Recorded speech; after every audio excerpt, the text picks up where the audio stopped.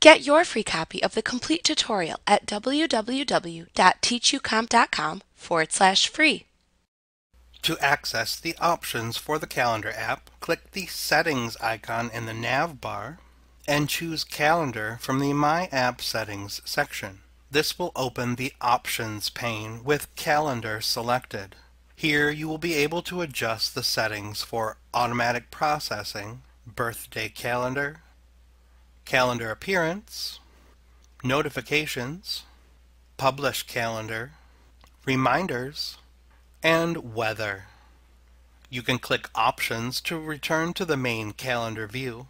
And note that you may need to click the settings icon again to close the menu list.